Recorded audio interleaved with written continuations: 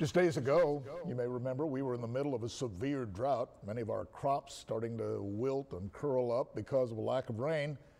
Then the rains came, and the question now is, did they come in time? Our Michael Gibson has the answer tonight.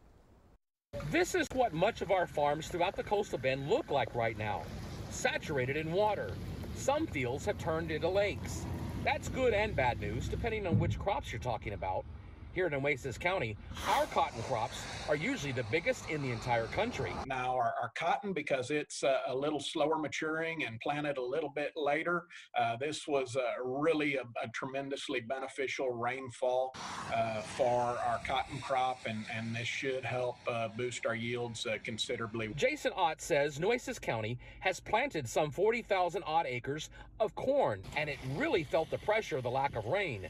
The grain sorghum could have also used a shot in the arm a lot earlier. So there are some benefits that the rainfall is going to provide all of these crops, but as far as a strong benefit towards increasing the yield, we're probably not going to see that in some of those earlier crops. Meanwhile, in San Patricio County, the county agent there is still cautiously optimistic after heavy rains hit that county as well. Well, the rains for the past 2 weeks had kind of filled in the gaps and made most of the crops in really good shape.